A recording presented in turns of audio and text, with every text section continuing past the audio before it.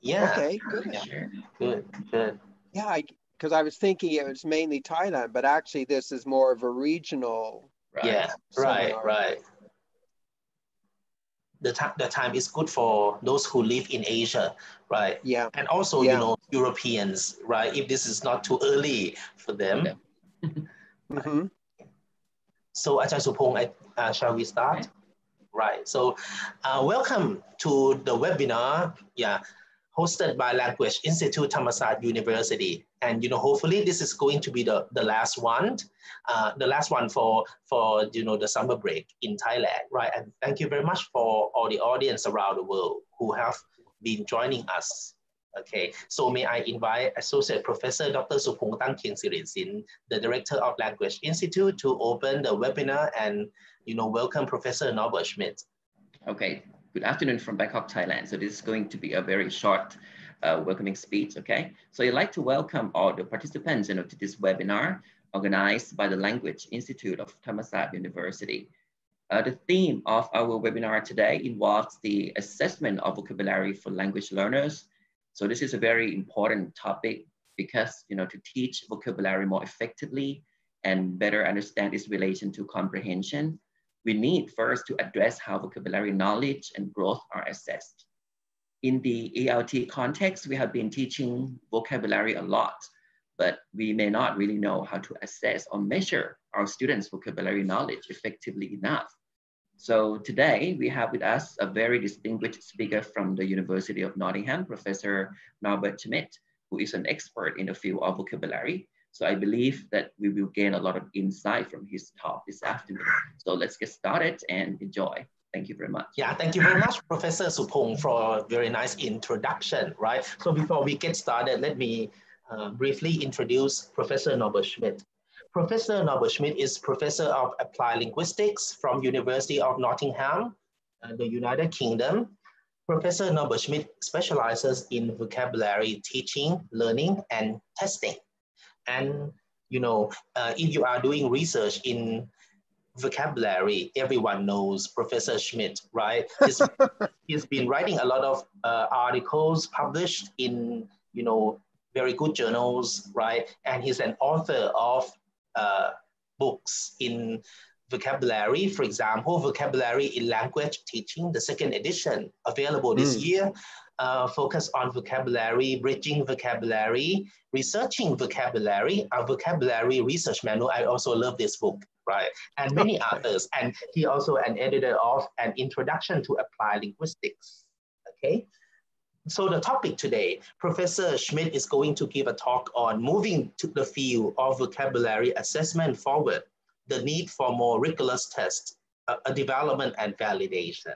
So we are going to have about 45 to 60 minutes for Professor Schmidt's talk, right? And after that, we are going to have Q&A session, right? So if you want to share your comments or if you want to ask him anything, make sure that you drop a line in the Q&A box, right? Not in the chat box, right? So we are going to try our best to entertain all the questions. And also for those who are watching YouTube live, you can also put your questions there in the YouTube chat box, and our IT team will bring the questions here. So yeah, we can get started. Thank you very much, Professor Norbert Schmidt, and welcome. Okay.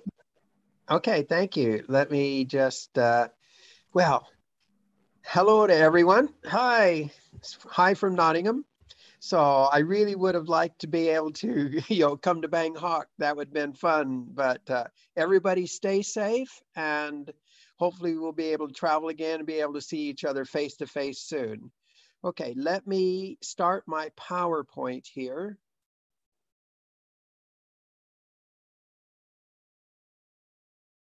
Okay, so hopefully everyone can see my PowerPoint. So what I'm going to talk about, it's in all kinds of things in vocabulary. I started my PhD interested in acquisition. So how do second language learners learn vocabulary? And that's really interesting. That's probably still my main point. But what I found was if you're going to try to discover how many words people can learn, what methodologies are best, you actually have to measure vocabulary, right? because unless you can measure the gains, measure the growth, how do you know what people can learn? So it was almost an accident. I didn't start thinking, oh, I'm going to become a vocabulary test specialist. But I became interested in testing simply because I had to measure the growth to look at acquisition. So anyway, became more and more interested in assessment. So my topic today is moving the field of vocabulary assessment forward, the need for more rigorous development and validation. Now, I'm going to be talking about it today, but if you want to look at this in more detail, if you go on my website, and I'll show you that at the end of my talk, the paper, which is published in Language Teaching, the full paper with all the details, much more details than I can give in my talk, will be there, and then references and everything. So that's freely available. You'll be able to download that for free from my website. So anyway, you don't have to worry about taking so many notes or anything, because all the detail and the information will be in that paper. Okay, so that's the topic. Why don't we get started? So here's a cartoon. I think it's nice to start. Does this look like some of your experience? Am I failing, or is it the test? Well, sometimes the students are failing, but actually in many cases, the test is the problem. There's a lot of tests out there, not just vocabulary tests, but all kinds of language tests that really aren't very good. There's also vocabulary tests, and it's just like maybe students got a low score, but it might be that the test wasn't developed very well, or maybe the test wasn't appropriate for those students. So, well, maybe the test. So yeah, as teachers and syllabus designers and government ministers, anybody interested in education, I think we really have to make sure that our assessments are good so that we have an accurate idea of what our students know and don't know so that we can help them learn. So testing is really important. It's not just something that, a few people like in TOEFL should worry about. Every teacher has to think about assessment in one way or another.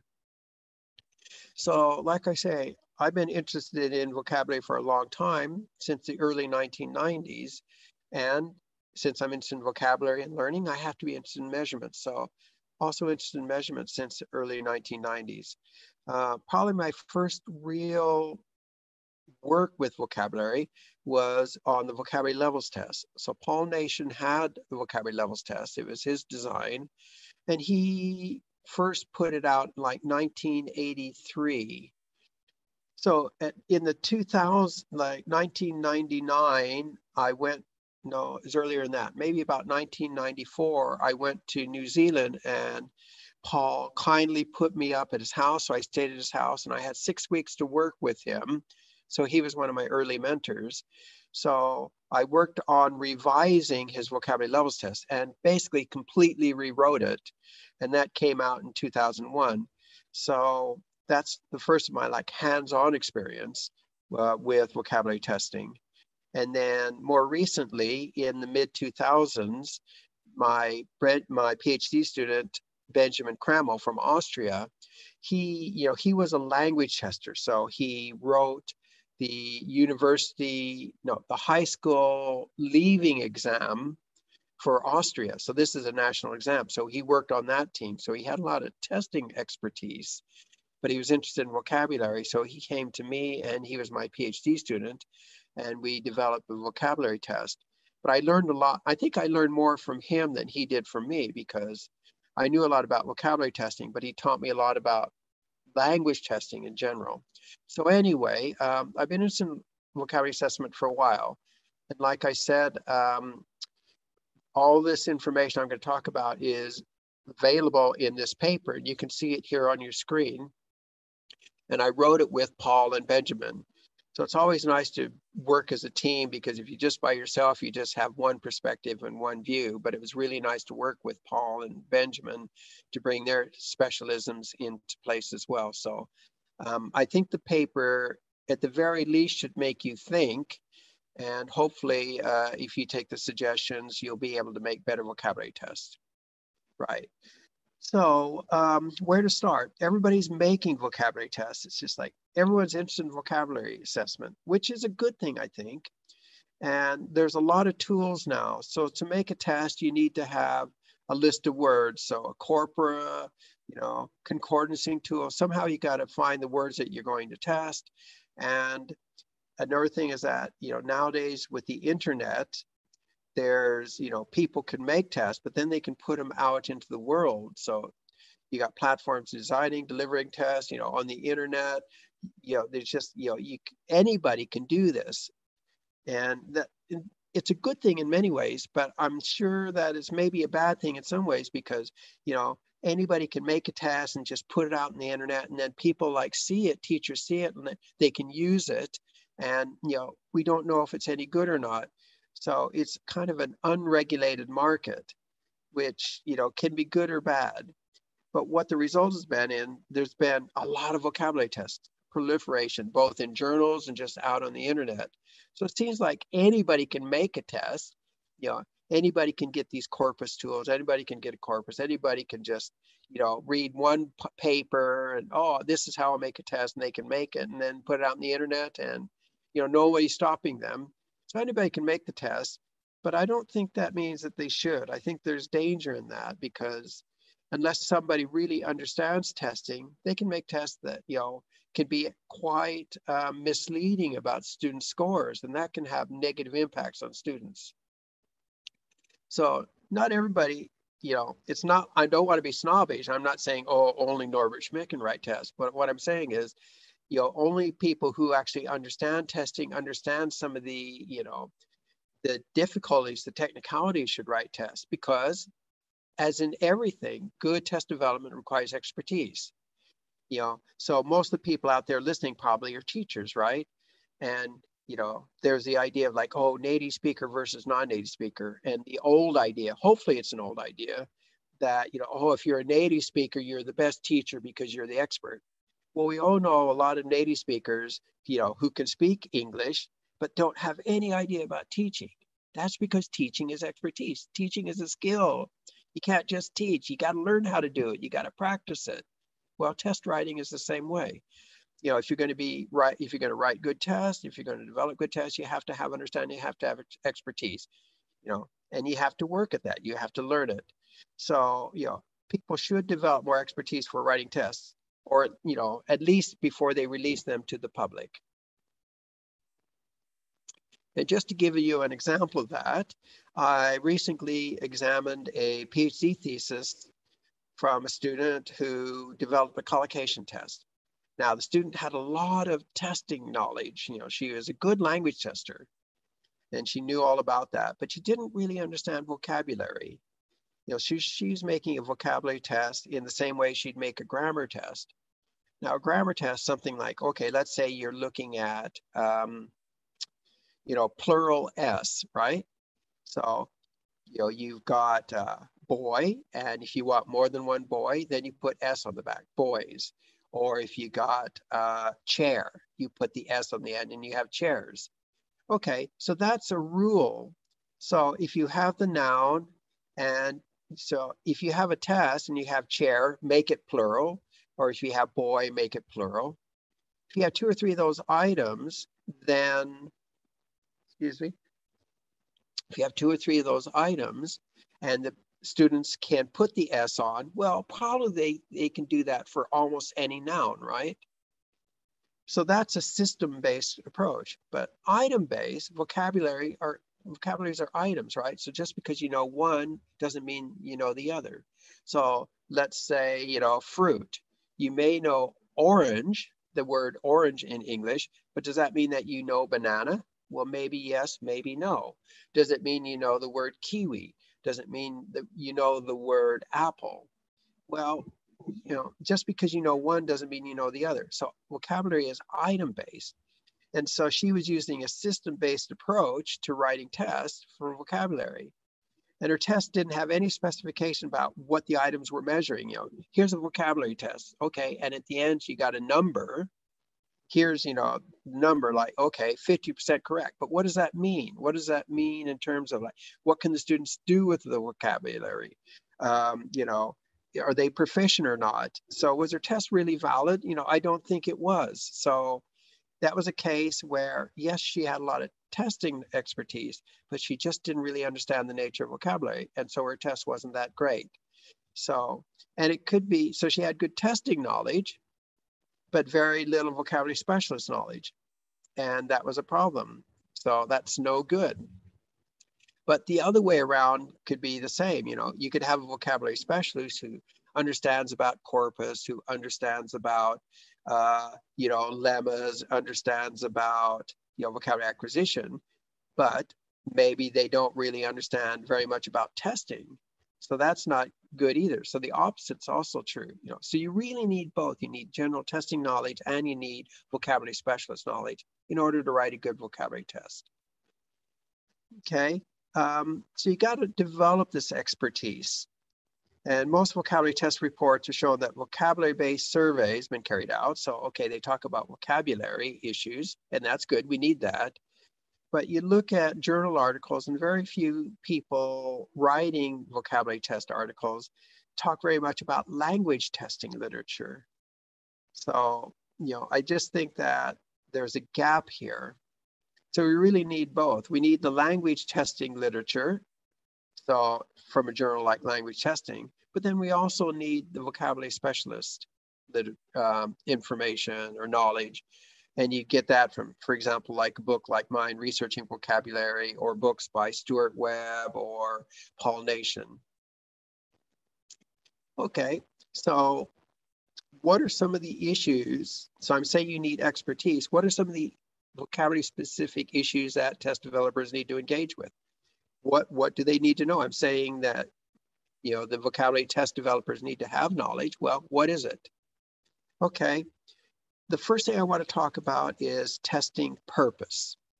Okay, testing purpose. And here's a question. Are one size fits all vocabulary tests viable anymore? And what I mean by this is the way that most vocabulary tests were. So like the vocabulary levels test that I made, you know, we made the test and like, here's your vocabulary size, but we never said, well, how to use it. Is it vocabulary for reading? Is it vocabulary for speaking? Is it vocabulary for EAP purposes? We never said anything about that.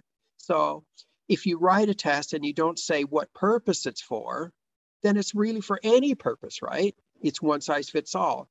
And I don't think that that's, you know, viable anymore. So for me, what we need is a very clear indication of testing purpose. So we're measuring vocabulary knowledge. Okay, that's good. So it's a vocabulary test. But why are we testing? Yeah. What's the language purpose or use that we're going to use the information?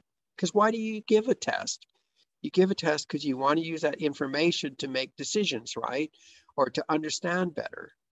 Well, we're all language teachers, I think. Everybody here listening in, you're either language teachers or in curriculum development or something. So you want to have that information for a purpose. It's like, how do I develop the curriculum? How do I write a good textbook? How much vocabulary does my student know? What's their gap? You know, those are the kind of questions. So we have a purpose for testing, or we should have a purpose. You're not like testing your students just to be mean, are you? I hope not. So we're testing for a purpose. So nobody wants to interpret the vocabulary test scores as just, oh, my students can get this many items on a test. That doesn't do us any good. It's like, who cares what they get on the test? What we're interested in, what does it mean in the real world? So we want to know how that vocabulary knowledge relates to the ability to speak, maybe ask questions, buy train tickets, something like that.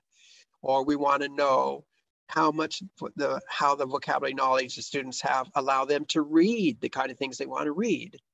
Or is it the kind of thing where, you know, do they have enough vocabulary that they can listen, or they can listen to, maybe it's an EAP situation.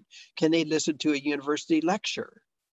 Or is it the kind of thing where, do they have enough vocabulary that they can actually write those vocabulary words when they're writing compositions? That's the kind of information we want. So vocabulary, we're testing because it's connected with the language purpose. And so what do the vocabulary scores mean? Here's the connection you want. So when you write a test or you use a test, you want that score to mean something about how well your students can use language. And I think that's a key thing that's missing in a lot of vocabulary tests, because they never talk about it. They just say, here's the score, students know X words. Well, that doesn't help us at all. I mean, the test writers need to say this score means that you can maybe read a book and understand 95% of the information. Okay, now that means something. Teachers can use that. So I guess all what I've been talking about comes down to what I would call score interpretation. Every vocabulary test will give a number of some sort, percent of knowledge, percent of words known, or how many words known, or how many word family known, whatever. But score interpretation, what does the score mean? What does the number mean? That's what's important. So here's one of the key slides, I think, in the whole presentation. And this is a quote from the paper that I wrote and that you could download from my website. So one of the most important improvements we'd like to see in vocabulary testing is a better specification of purpose. So that's just what I was talking about. I think every test should say what the purpose of the test is for. But it's not just the purpose. You know, learners are different. I would think that you would want a different test for, say, students, EAP students who want to use English to go to an English medium university. Well, that kind of student is different than maybe a young learner who's just in the first year or two of English, and you want to see how many words they're learning right at the beginning, maybe so that they can just, speak really simple daily conversation, chat, so oral. So those learners are different. So different learners might require different tests or different educational context, whether it's university admission or whether it's just a progress check for like maybe really very early young learners, beginning learners. Okay, so the point is the test has to match the situation. It has to match the purpose. The test has to match the learners you're interested in. The test has to match the educational context. And like I said before, almost all the vocabulary tests we've had up to now hasn't said anything about that. It's just one size fits all. And I just don't think that makes sense anymore. Okay, and like I say, most of the vocabulary tests, or at least the publications in the literature that talk about the tests, support them, give really quite vague or multi-purpose explanations. So here's my test, the vocabulary levels test. Here's what we said. Vocabulary levels tests are designed to give an estimate of vocabulary size for second language learners of English, of general academic English. So general or academic. Actually, that's probably not a good thing, because probably the test should have been either for general English or for academic English. So, I mean, that shows a weakness of my test. Now, this is 2001.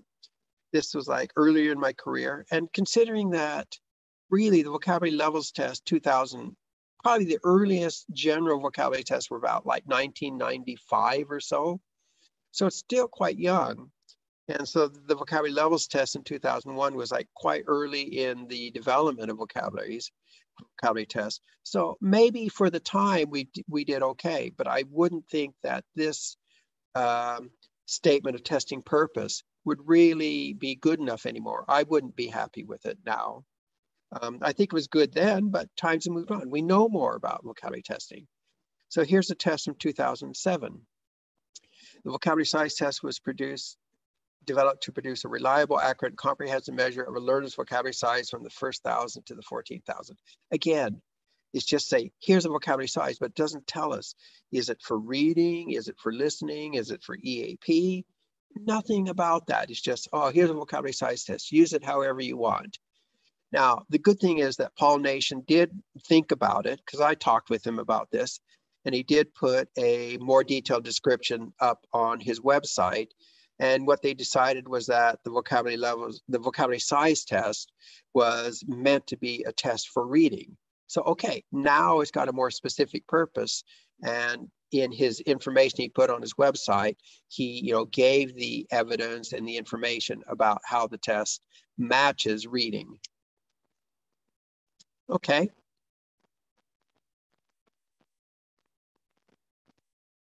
Okay, so just to recap, a little bit, repetition is always good in vocabulary learning, right? So here's one of the punchlines. Vocabulary test developers need to clearly state the purpose, the learner, and the education environment the test is intended for, right? So basically that's what I've been saying.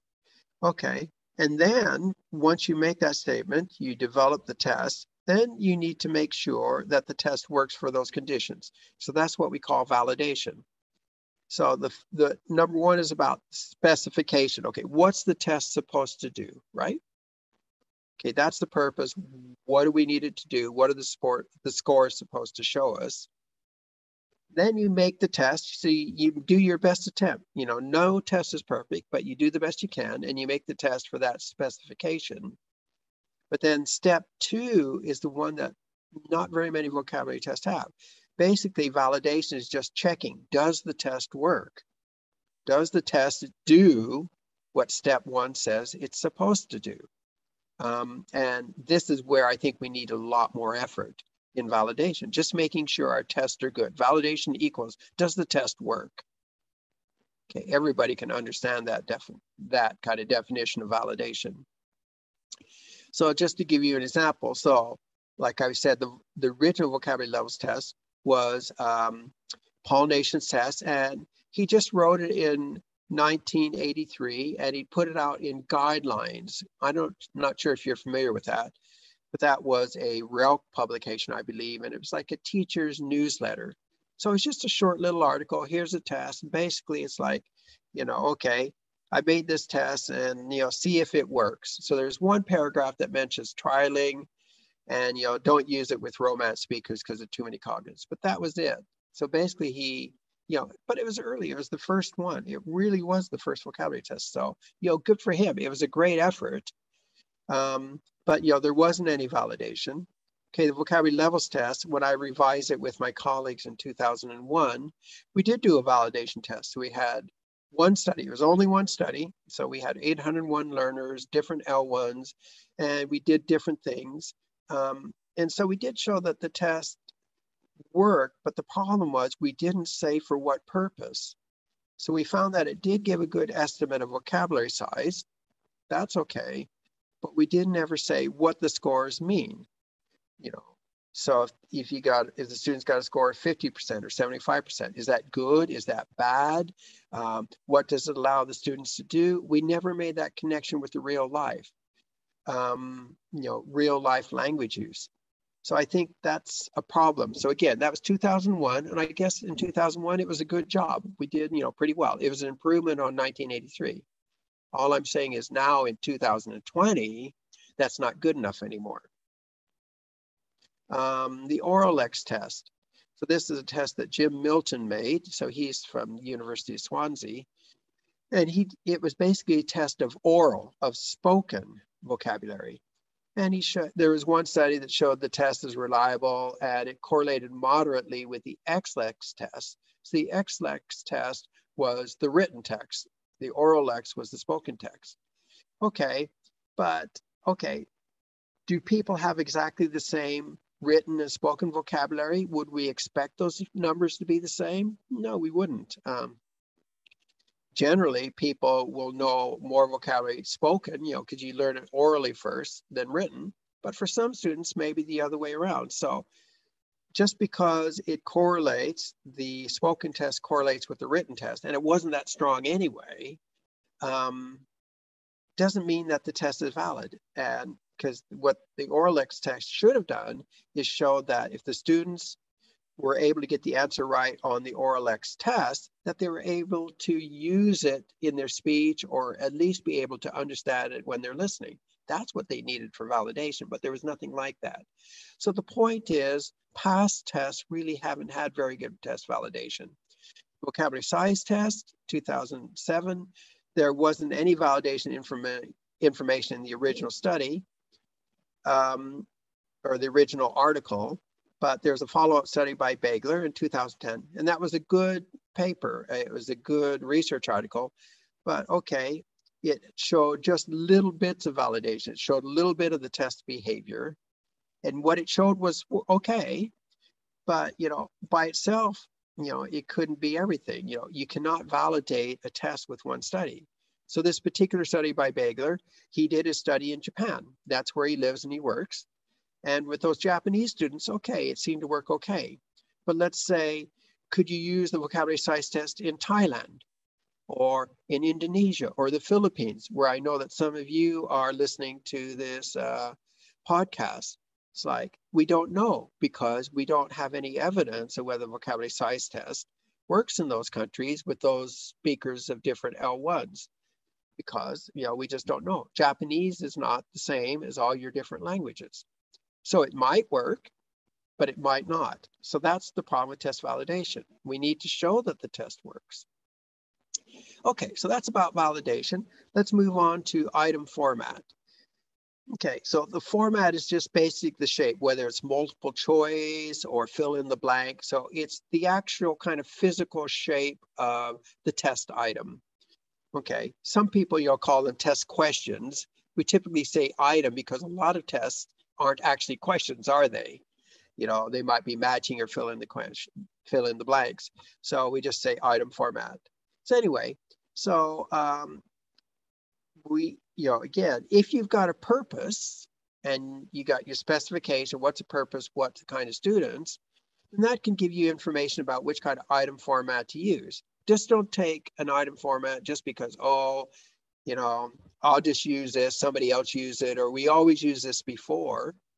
No, pick the item format that actually gives the information you want. And there's no perfect, I can tell you right now, there's no perfect item format. I've been doing vocabulary testing for a long time. Every item format gives you a little different information, but every item format has problems. So how do you decide? Let's talk about multiple choice because they're probably the most common. Yeah. So MC, that's just shorthand for multiple choice test. Okay, we've all seen them, you know, they're like on TOEFL tests, so many different kind of tests. You've got the item and then you got usually 4 options, A, B, C, or D. One of the problems that I see with multiple choice tests is that students guess, but actually guessing isn't the right word there because students typically don't guess. They don't shut their eyes and just guess A, B, C, or D. They use test-taking strategies and they're good at them. So they look for clues. Okay, D doesn't seem very obvious. I'll throw D away. Now I've got a 33% chance, or A, B, or C. Or, you know, they can find grammatical clues or something. So multiple choice items are actually quite hard to write where they don't give any clues away. And yeah, so students are actually good at these test-taking strategies. How successful can they be? So let's say a 4-option A, B, C, D type test, 5%, 10%, 25%, 50%. The answer is you don't really know. Some students can be better than others at test guessing, but you might guess that 25% would be the average chances on a 4-option because you could shut your eyes and just pick one of the 4, A, B, C, or D, and you'd have 25% chance of being right. Okay, but that's just sort of like what we would guess mathematically. We actually did a study. So this is a study. Again, it's available on my website. I'll show you that at the end of the talk, where all of these papers are available for free download. And if you're like me, you like free, right? Okay. So this is a paper by my friend Henrik Gillstad. He works in Sweden. So he's a vocabulary testing specialist. Laura Velkaita, she's from Lithuania. She was one of my former PhD students and myself. So this was actually Laura's, originally it was her MA dissertation project. And then we invited Henrik to participate and he collected some Swedish data to go with Laura's data, and we put all the data together, and we were able to publish this in ITL, International Journal of Applied Linguistics. So what did we do? Now, again, we're interested in validation. Does the test work? Does the item format? So we're looking at the multiple choice item format. So I've got VST here because we actually took the items from the vocabulary size test. And we took them from the 3,000 frequency level, 6,000 frequency level, and 9,000 frequency level. And so what we did was we gave, the participants, the students from Lithuania, from the UK, from Sweden, we gave them the vocabulary size test items at the 3, 6, and 9 level, and we let them do them. Then we took the test away. We didn't look at it, because we didn't want to know whether they got them yes or no. So as researchers, we weren't biased.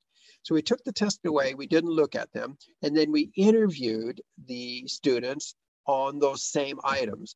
So let's say if we had the word candle. So the candle was on the test, A, B, C, or D, the students marked it. We took the test away. And in the interview, we said, okay, what does candle mean? And they could use their L1, they could give a definition, they could draw a picture, anything, just show us what the meaning is. Okay, and if we weren't sure, we could ask them more questions. So basically, the interview gives us a very, very good idea of whether they knew the word candle or not. So we'll call the interview the reflection of their true knowledge, because, okay, it's not exactly, we don't know for sure, but you can be pretty sure if you interview somebody whether they know the word or not. So the interview, we could find out. So either they knew the word or they didn't know the word. So what we did is we matched it with what their response was on the test. Okay, so what we want is this. So if the students knew it in the interview, then the best case is that they got it correct on the test, right?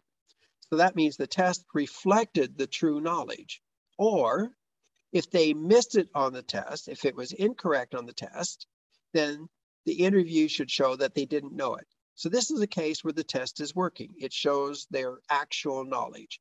And what do we see? At the 3,000 level, okay, so if they knew it, 49% of the cases, the test was doing well. Or if they missed it, 30% of the cases, the test is doing well. That looks pretty good. Let's go to the 6,000 level. And again, the figures are pretty good. And the 9,000 level, not as good, but still looks okay. So far, so good. The test seems to be doing okay. Now let's look at this case. So this is the case where they missed it on the test. The test was incorrect, but they actually knew the word. So here we have a case where the test is missing knowledge that the students have. The students actually knew the word, but the test is indicating that they don't know the word. So we might call that underestimation. The test is underreporting or underestimating their knowledge. The test is missing the knowledge the students actually know. But we see here, it's not really too much because, multiple choice are like easier formats. You don't get very many cases where the students miss the item if they actually know it. So there's always a little bit of error. It's never zero error, but it's not really too much. It's like, as a test writer, I'd be very happy with these scores. But here's, for me, the most important part, because in this case, the test was showing that the students knew the word, but the interview showed that they didn't really. So in other words, the test was giving extra points for free. It was overestimating the student's knowledge or over-reporting it.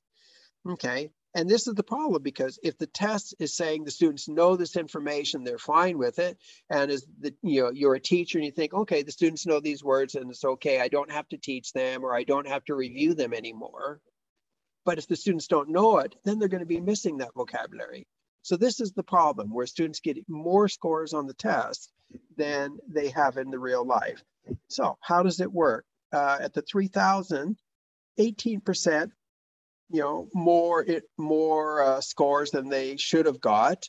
At the 6,000, 13 and 13. But look at the 9,000. Almost a third of the scores, the students didn't know the word, but they got it right on the test. Now that's a lot, I think. You might be asking why it's the difference. I think the main difference is at the 3,000 level, students, okay, that's higher frequency and students knew more of the words. So there were fewer words to guess at. But like at the 9,000 level, this is getting to, low frequency vocabulary. Students didn't know so many of these words. So there were a lot more words to guess at. And, they were successful at guessing and, 30%. So the point here is, what do these figures mean? 18, 13, 30%. Is this too much? Is it not enough? And it depends on your purpose. So if all you want to do is get a rough idea of your students' vocabulary size to see if they're making progress, maybe this is fine. Maybe that much error doesn't matter very much. All you want is the big picture, a general idea. Okay, that's fine. For that purpose, okay. But let's say, what if you're teaching a really high level class? Maybe you're teaching doctors or diplomats, people who really, really need to have an excellent understanding of vocabulary. Well, then this test doesn't work, does it? Because there's way too much error. You know, these people who are going to have important jobs, you know, it's giving them way too much vocabulary on the scores than they actually know. And that will cause them problems when they get in these jobs where vocabulary, excellent vocabulary is a requirement. So again, the test comes down to the purpose. So the point here is we're looking at the vocabulary items, and what we see here is multiple choice items have error here. And whether the error is too much or not depends on your purpose. But this is a limitation of every multiple choice item because students can guess if they don't know. And here's some charts just to kind of give you an indication.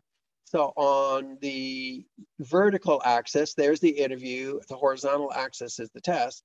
So if the test is really working well, all those dots, so all those dots are a person, should be right on the line, right? Where the test is giving exactly the same information as their interview scores.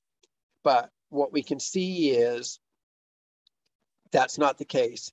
So underneath the line, the overestimation, that's where they're getting two highest scores on the test, where they're getting more scores than their real knowledge, which is the problem case, right? And you can see that, you know, that's where most of the people are, particularly the 9K Swedish people. Those students, you know, every one of virtually, well, we can see everyone except one. You can see the one little dot above the line, but every other person was below the line.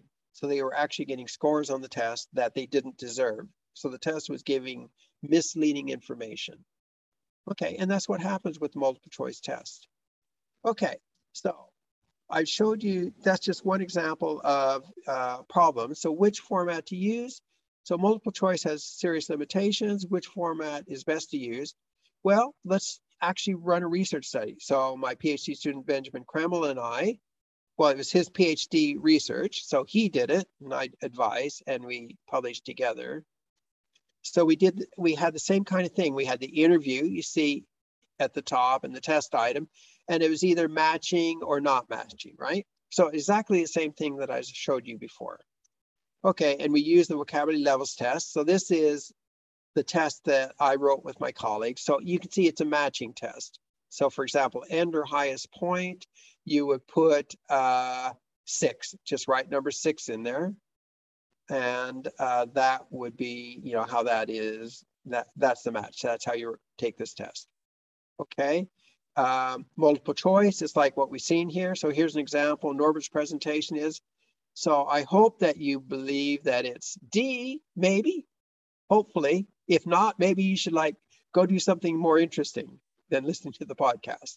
Okay, anyway, so that's multiple choice. And we also had form recall where students had to write. So this is a productive test. So a small dog with short legs and long ears used for hunting. And then we have the first letter, and then we have the blanks. And the answer is, oops, let's go in the right direction here, beagle. Okay, so this is, you know, the productive test. So we got 4 different test styles, test formats. We got the matching with the numbers. We got the multiple choice, A, B, C, or D, and we've got these 2.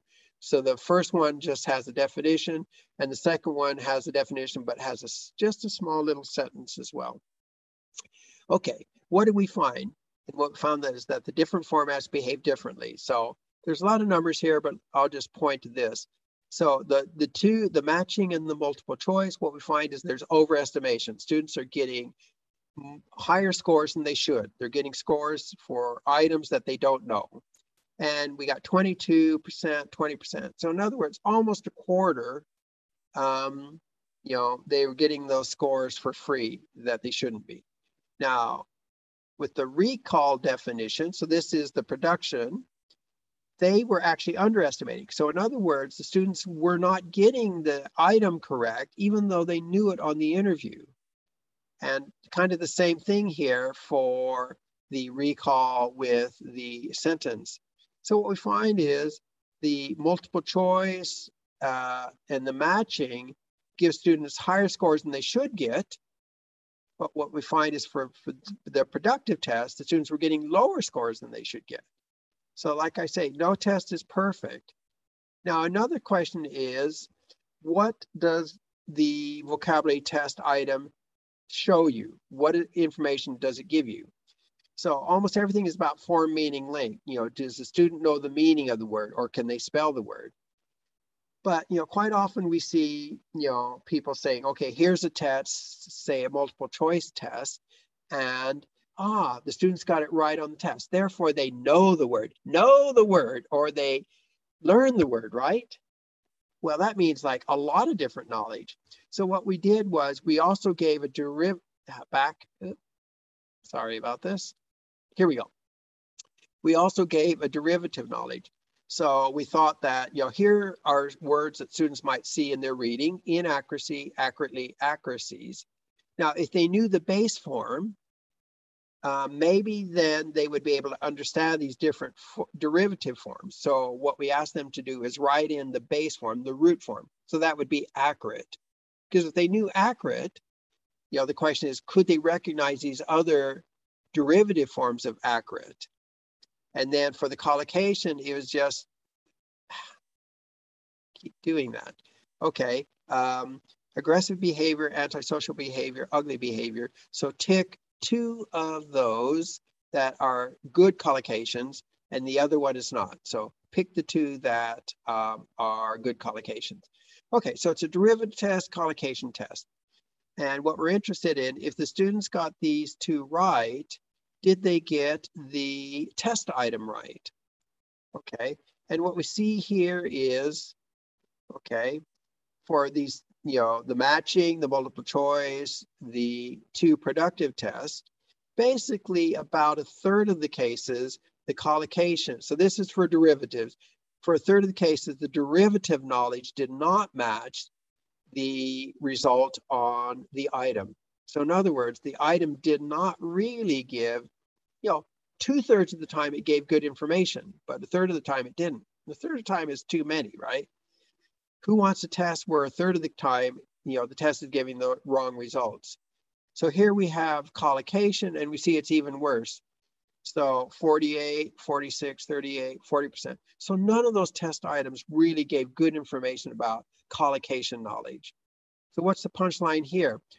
These 4 item formats all have underestimation or underestimation limits, and they don't really tell you about deeper vocabulary knowledge like derivation or collocation knowledge. They can't really give you reliable and where you can be confident in the scores about that deeper information.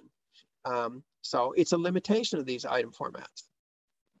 But, you know, even though the item formats have these limitations, like I showed you, you know, usually you look at a result in a journal, and what do they say? Oh, the students got the score right on the test, therefore they learned the word, or those words are known. But for me, that reporting is too vague.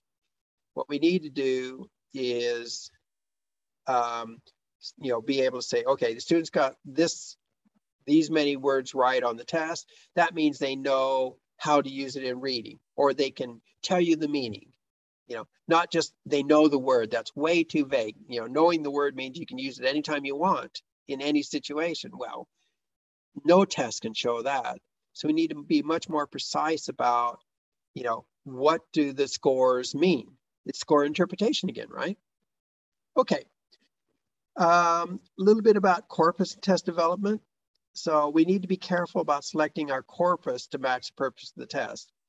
Usually we've taken these big corpora, and most of them are written, and then we just use them to say, okay, here's vocabulary knowledge. But, you know, spoken corpora would be a lot better if you're going to make a test for listening. Or if you're going to do an EAP test, then you want to use an academic corpora.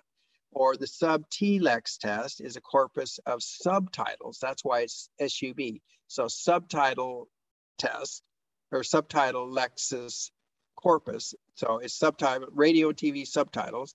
So if you're interested in whether your students can understand English movies or understand English television, that would be a lot better corpus to use.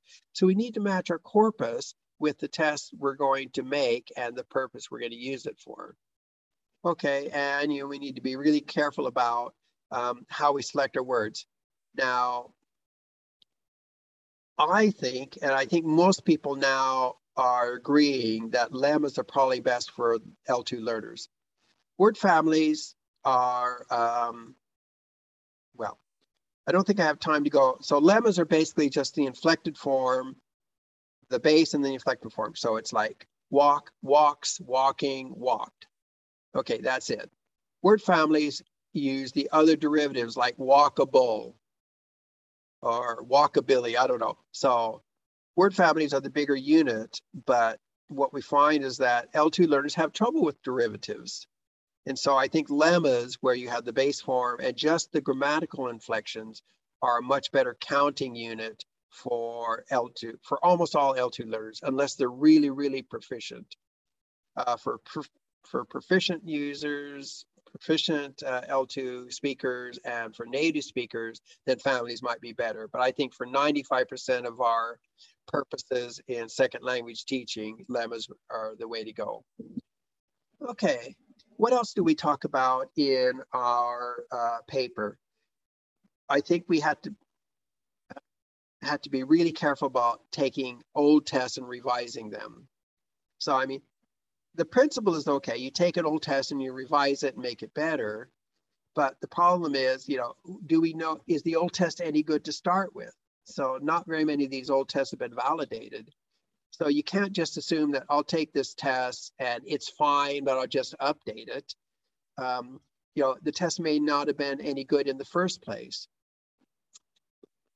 So I'm just saying, yeah, be careful. If you're going to revise an old test, ask yourself, what validation was there of the original test? What did it do well? What didn't it do well? Or do we even know? And when you write a new test, say, for example, let's say you take the vocabulary size test, and let's say you want to, change the translations from, say, Japanese into Thai, and now you got a Thai version of the vocabulary size test. Well, you need to validate it for Thai students, because are Thai students the same as Japanese students? Some ways yes, but some ways no. So you've actually got to do your validation from scratch to see if it works in your new situation for your new students. But a lot of people don't do that. They just make new translations and then they put the test out there and it's like, oh, it'll work. All we did was we used the old test, it was fine, and we'll just make the new language. But I don't think that works. I think that we need to be careful. We need to be careful about that and just make sure that it works in the new situation in the new country. Okay, if test developers need to decide the level of mastery which will be measured. So again, are you going to just look at the form meaning link, or do you want to see whether students know collocations? Do you want to see if students are able to use it in their own writing? Is it vocabulary that students need to be able to understand when they read it? Is it just receptive? So you need to make your level of mastery clear, because again, the test only gives the numbers. For example, students got 50% right, or students know the 2,000 frequency words, but it doesn't tell you, they're just numbers. It doesn't tell you what students can do with it. So you have to decide the level of mastery of the test and make that match your purpose, and then report that so that the people who are using your test can understand it. And we know it makes a difference because, let's see. Yeah, so down here at the bottom, so Bhatia Laufer and her colleagues, they had a form meaning link test, and they had 4 different versions of it. So meaning recognition, form recognition, meaning recall, form recall. So receptive and productive. But you can see that out of 30 items, the meaning recognition was the easiest form of the test. So the students got the highest scores on that, but form recognition was about the same. So these were multiple choice. But then that was a lot higher than the meaning recall, where the students actually had to write down or say what the meaning of the word was. And the lowest score was the form recall, where students actually had to spell out or pronounce the word. And what we're seeing here is that actually form is more difficult than meaning. In many cases, your students already know the meaning. They know what they want to say, but they don't know how to say it. That's the problem with L2 learning. So in many cases, form is more difficult than meaning. And the point here is that unless you specify what level your test is measuring at, how do we know what the scores mean? Because you got different scores. It's the same words here on these tests, but just different item formats are giving different scores for the same students. So that's a problem. So we need to be much more specific. Okay, don't launch a new test until you do this kind of validation that I'm talking about. Because one of the problems is you can't just say, I'll make the test, I'll put it on the internet, and people will try it and we'll improve it later. Well, we never do. You know, I wrote the vocabulary levels test with my colleagues in 2001, and people have done research and found some of the weaknesses and what needed to do improve it, but we never went back and revised it. You know, we're just on doing new things. So, you know, that's a problem. So I think you need to do the validation before you launch the test, before you make it available, not afterwards, because you just get busy and you never get around to it. And then students might be like, you know, taking the test and getting the wrong scores and actually, you know, harming them because, you know, they're being mismeasured. Okay. What I think we should do if we're going to, you know, put a test out there, we should monitor tests and try to improve them if we're necessary. No more publish and forget. You know, let's see if the tests are working. And now where a lot of tests are now on the internet, we can actually collect data and actually see how the test is working and we can improve them. So this is the kind of thing that, you know, I used to tell my PhD students. So for example, Benjamin Kreml, so he wrote a vocabulary test. So we haven't quite launched it. We're going to probably launch it next year. We need to do a little bit more validation before we launch it.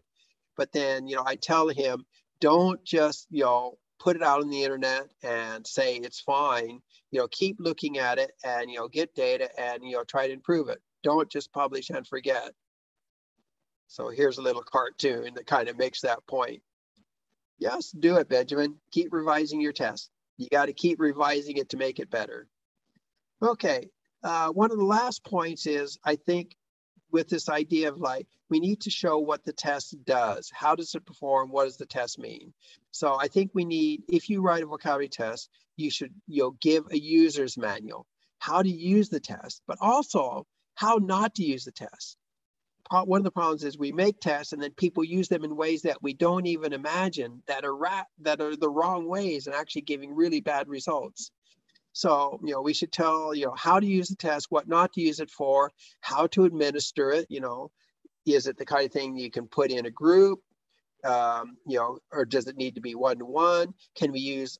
Do we need to use all the parts of the test and add them together, or can we use parts of the test? Is there a time limit or not?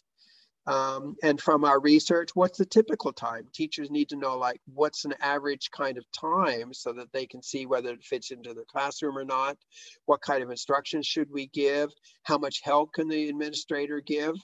You know, okay, the answer key, you know, what are the answers and how should it be marked? And then this last one, I think, is, you know, the key thing I've been talking about, how to interpret the scores. What do the numbers mean?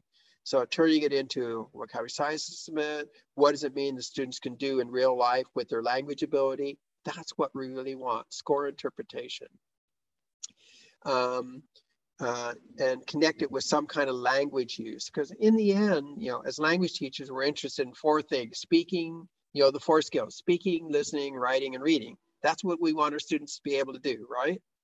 And so I think probably almost every vocabulary test should be connected with that in some way.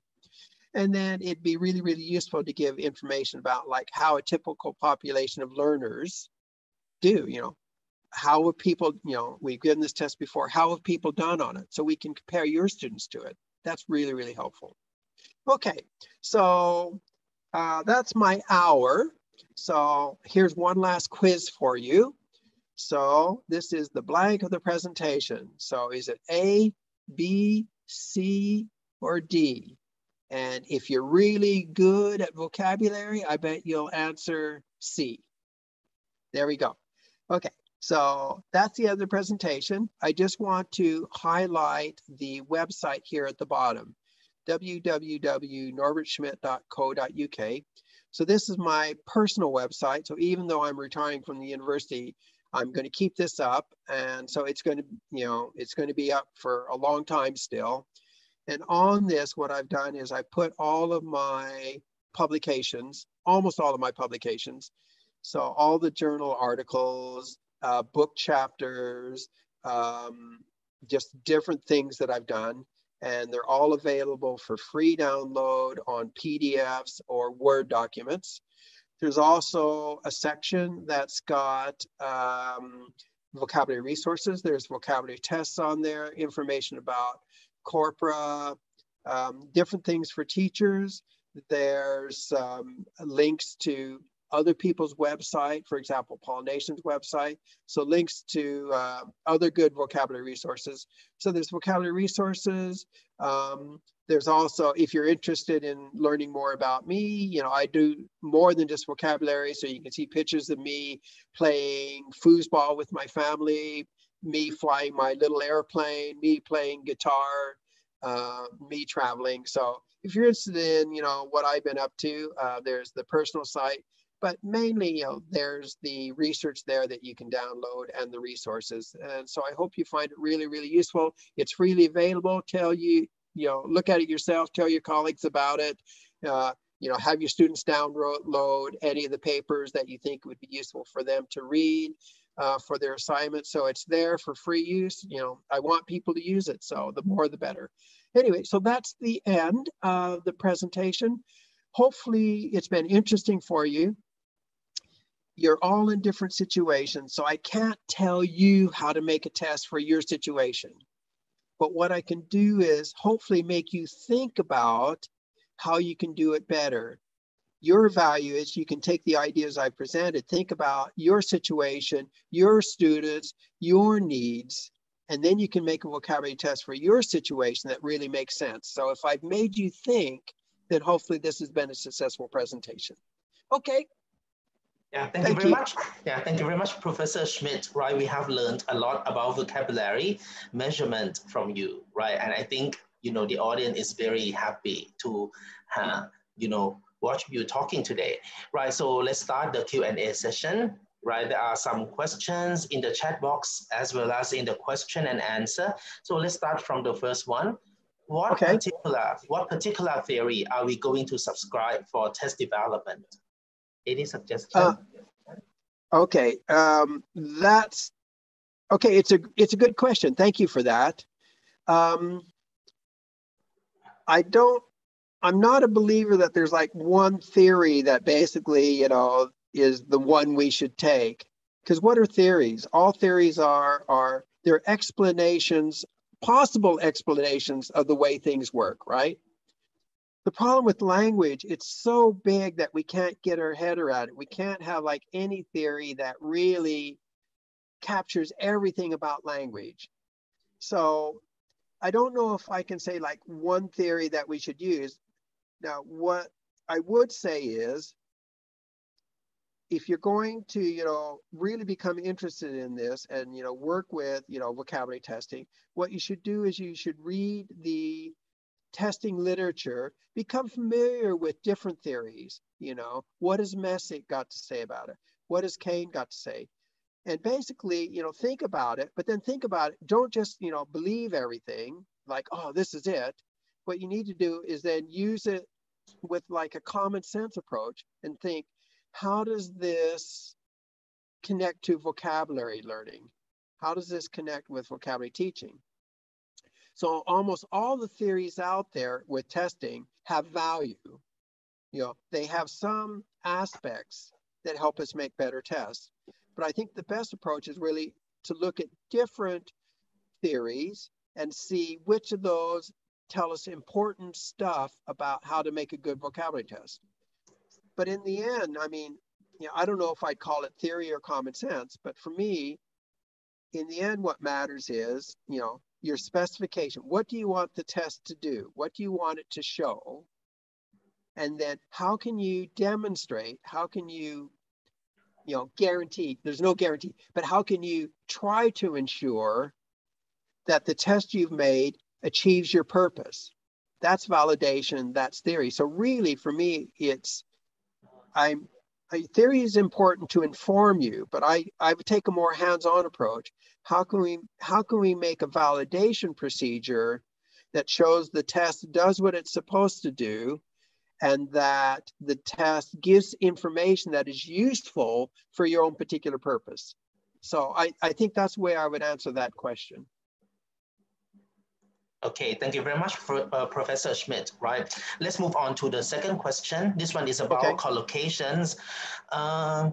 It's been observed that learners produce different kinds of lexical errors. Okay. Yes. And some EFL learners tend to make more errors on arbitrary combination, whereas some do not. What theory can explain this situation about collocational errors? No theory is the answer. No theory. That's one of the problems with vocabulary, is that each item is different, right? So I mean, we tend to think about words, right? But vocabulary is more than just words. Like this participant said, it's collocation, right? But collocations are different from each other. So some collocations are literal, like a sunny day is a sunny day, but it's still a collocation, right? The words go together. Whereas some collocations, like top shelf. So you like football in Thailand, right? Mm-hmm. So like, oh, he was a great player. He scored a top shelf goal or a top drawer goal. Okay, top drawer just means excellent, right? So that collocation is figurative. It's almost like an idiom, right? So there's no theory that can explain why one person, a particular person gets a particular collocation right or wrong. It's more complex than that. So that's why, in terms of testing, it's like, instead of just saying, okay, we need a collocation test, maybe we need to even be more specific. Okay, maybe we need a test for literal collocations, one that you can understand, like sunny day. Why can't our students make that combination? The answer to that is probably different from why can't our students, do the figurative collocation? With a figurative collocation, it's because they don't know the item. Top drawer is just like a lexical item, it has its own meaning. Okay, the reason they get it wrong is because they don't know it. But the literal collocation, sunny day, they probably know sunny, they probably know day. Why don't they put them together in the writing? Is it because they don't know it? Is it because they haven't, noticed it before? It's probably a different kind of knowledge. And so it's, again, this idea of theory, the vocabulary is item-based. And so it's really, really hard to think of a theory that can actually tell about all different kind of items. You almost have to have a different explanation, because that's what a theory is, right? Is that it's a possible explanation. Have a different kind of explanation for each kind of vocabulary type, because idioms behave differently from collocations, and individual words behave somewhat differently from, lexical phrases. So there's all different kinds of vocabulary. If we just put them all together and say, let's have a vocabulary test, well, it's never going to work, is it? Because there's different kinds of vocabulary. So I can't give an answer that, like, what theory can tell us why some students make these kind of errors and other errors. Now, yes, there's theories that can talk about individual cases, and there's psycholinguistic theories, and more than I can go into in this podcast. But yeah, it's just like, I think we just have to realize vocabulary is complex. There's a big variety, and we can't try to find an answer for everything in one theory. So I think that's what I'll say about that. Right. Thank you very much. This is another question. How can we determine the choices in each item for our vocabulary test? Yeah. Okay, so multiple choice. So basically, I think the question is, how do we write good vocabulary items, multiple choice items, yeah? Okay, so here's some of my tips. again, it's just like, well, the first step is, you know, you do it and then you trial it and you see what works and what doesn't work. But I think probably the easiest way is, let's see some of the problems with multiple choice. Okay, so one of the problems with multiple choice is giving clues away. Mm-hmm. Okay, one of the clues could be grammatical. Okay, so you might have like, okay, like a blank is an animal with 4 legs. Okay, so that's the item. And then you've got, you know, bear and cat and dog and anteater. Now, it doesn't matter if the students know those animals or not, they can get the answer right because it's got to be anteater, right? Or no, let's see, if it's an. So I think it'd be easier to write it, but anyway, the point is an, the next word has to be start with a vowel, right? So that's a grammatical clue that could be in your multiple choice. So you got to make sure you don't have grammatical clues. The other thing that people quite often do is like, you know, you get the correct answer and then you try to think of 4 other ones. So if one answer is really much longer than others or much shorter than others, it's bound to be the right one. So students look for different lengths of answer. If there's one that's really different, that's probably the right answer. I don't know, it's almost like, okay, it's like I have to give like a course on like test writing, but I guess my short answer, I could talk half an hour on this, but probably the short answer is, when you're writing the test, what you need to do is, you know, try to make sure there's no clues that gives the answer away. Then give it to a colleague, you know, have somebody else look at it, because the problem is when you're writing a test, you can't see some of the problems. So one of the best things to do is just let somebody else take the test and see if they can catch it.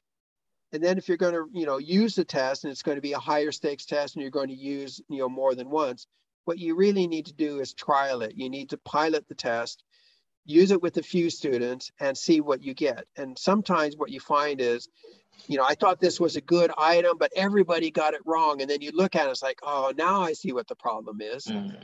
But you can't see it until you actually get some data. So, you know, I think my short answer just for the podcast is, you know, try to make it the best you can. Look for the hidden clues, give it to 1 or 2 other people. And if you possible, try to trial it. If it's a high stakes test, you need to do it, right? Because what I find with multiple choice tests is, even if you're experienced like myself, you don't know how it's going to work until you try it. And that's one of the problems. People think multiple choice tests are easy. They're actually the most difficult item to write. And you need to pilot them to see how they work, because you just never know until you try it. So yeah, sorry that doesn't give you like the full information, but I think if I'm going to take more than 2 or 3 questions, I think I probably should just stop there. Okay, thank you very much. The following question is like from the same audience is, you know, does it mean that the choices for vocabulary test items should have the same length? You've got 2 possibilities. So either they should be about the same length, because then your students can't guess, right?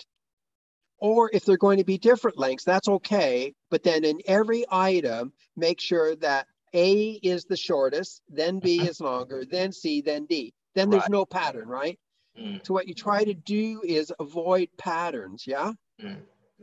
Now, one pattern that you get is like, okay, so you're writing a test, right? And so number 1, what should it be? Okay, it's going to be B. And number 2, okay, let's see, I'll make it D. And number 3, it's going to be like A. So what's number 4 going to be? D, of course, right?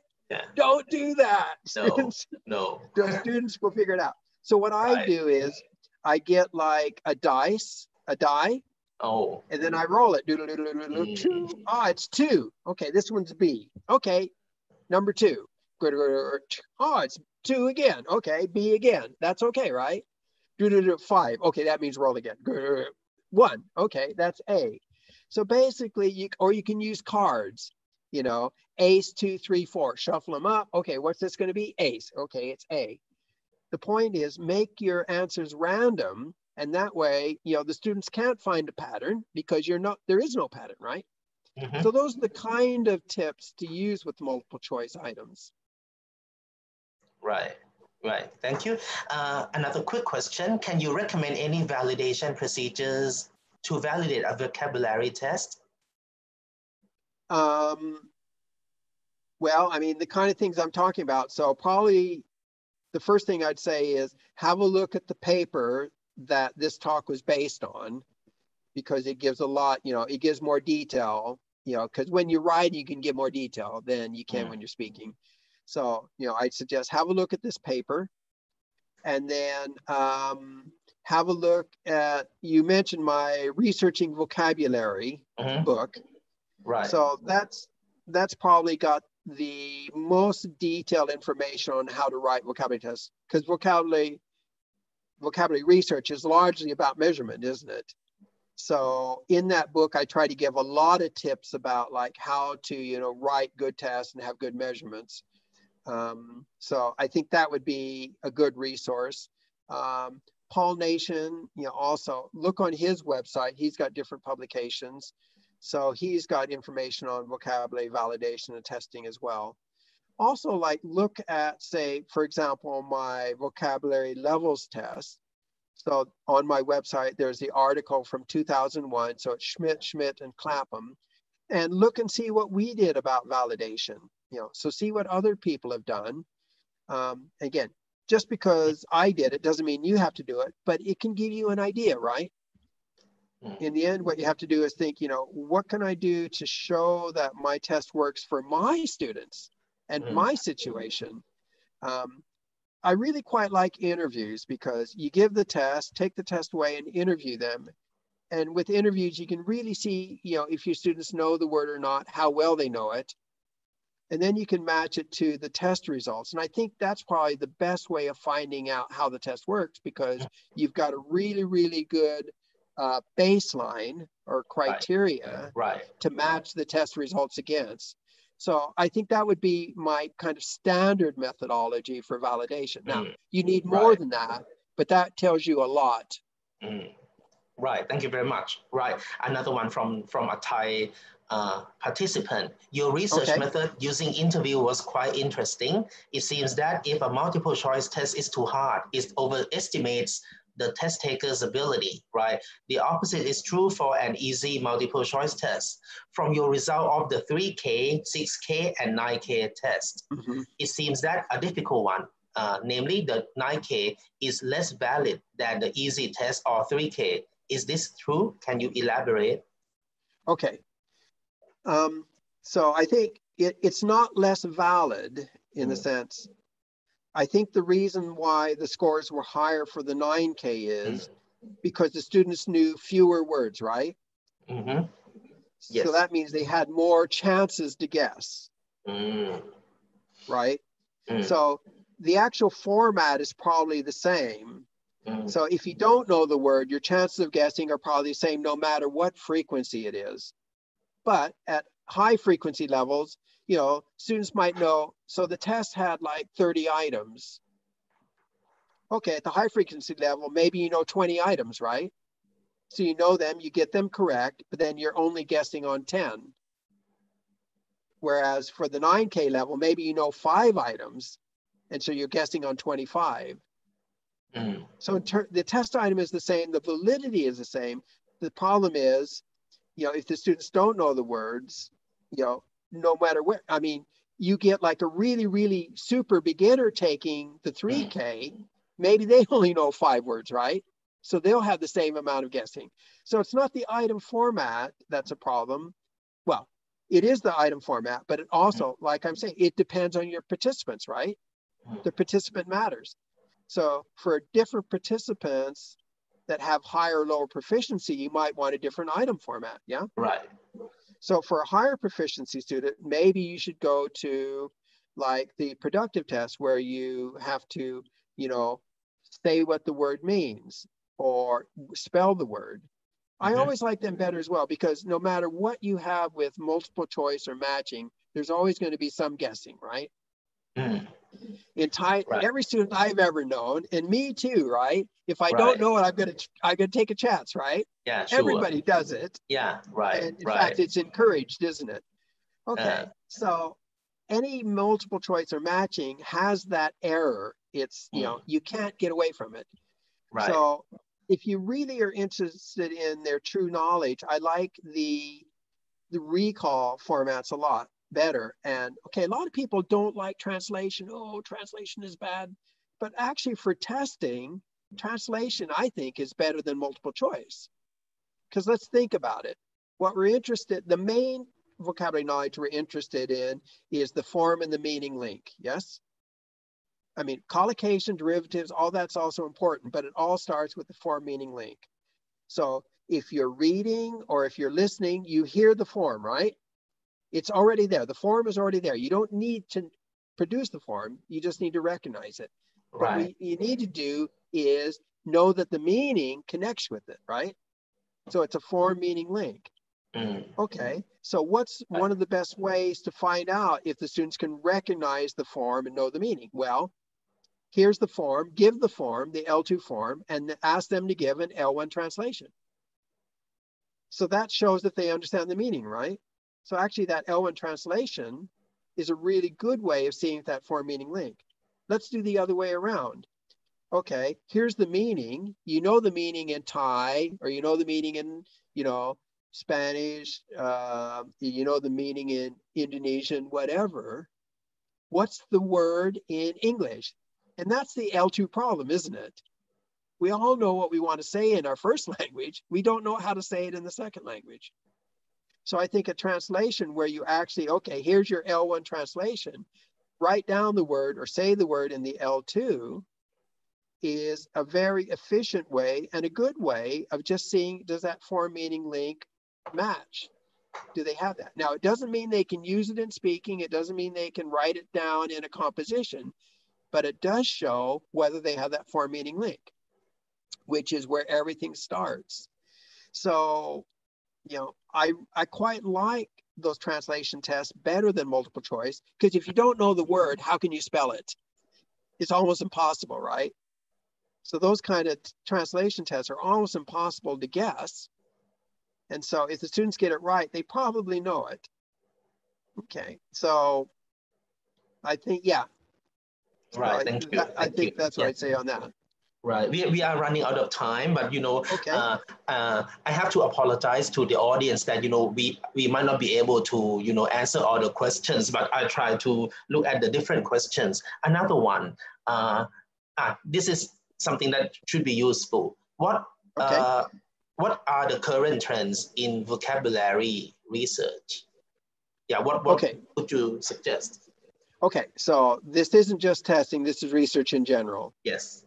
Okay, well, lucky for you, so go on my website, and I've just published an article in Language Teaching that says, I've got like 5 or 6 ideas of where I think really useful research could happen. So look on the website, but let me just talk about them.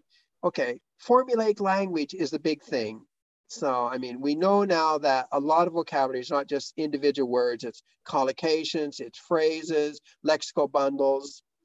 And so continued research on sort of what you might say the bigger vocabulary, I think, you know, will continue to be really important and even more important. So understanding how language is largely phrasal. Everyone thinks that like, oh, the sentence is the basis of English or, you know, language. And if you're a grammarian, yes, but actually most of the meaning is packaged in phrases. So formulaic language is important. I think what, you know, looking at reception and production, most of the stuff that most of the materials we have basically are trying to teach that form meaning link, usually to a receptive level so that students can understand it. But then there's a really big jump to where students can use it in their own speech or writing. So what I would like to see is some research that looks at different exercise types or methodologies or activities. What can we do to take the knowledge that students have? So receptive vocabulary, so they can understand it, they can, get it right on a multiple choice test. So they do have that sort of initial receptive knowledge, but what can we do to help them be able to actually use it productively in their speaking and writing?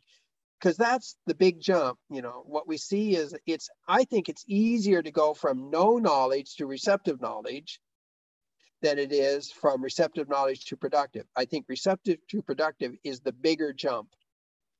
So what I'd really like to see is what kind of activities, how much repetition do we need? What does it take to help our students get to the productive level? Not from zero, but from the receptive level. There's hardly anything on that, but I think as the teachers listening to this will agree, that's really important, right? Because almost all of us want our students to be able to use the vocabulary in speaking and writing. I mean, maybe some students just need to read. Okay, and that's fine, no problem. But for anybody who wants to use it in speaking and writing, how do we help our students make that jump?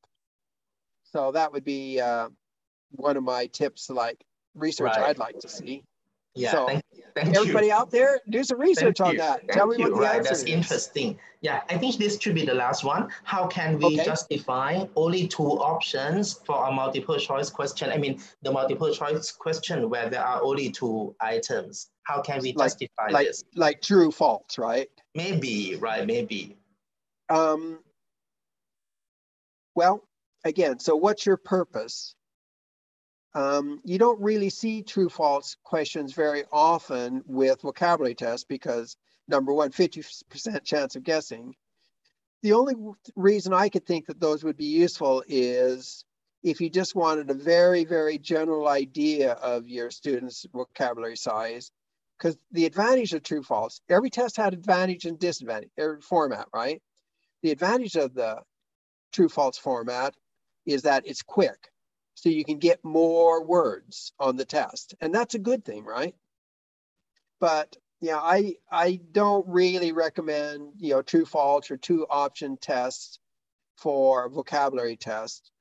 Again, if you're going to go to vocabulary, probably just go away from multiple choice altogether.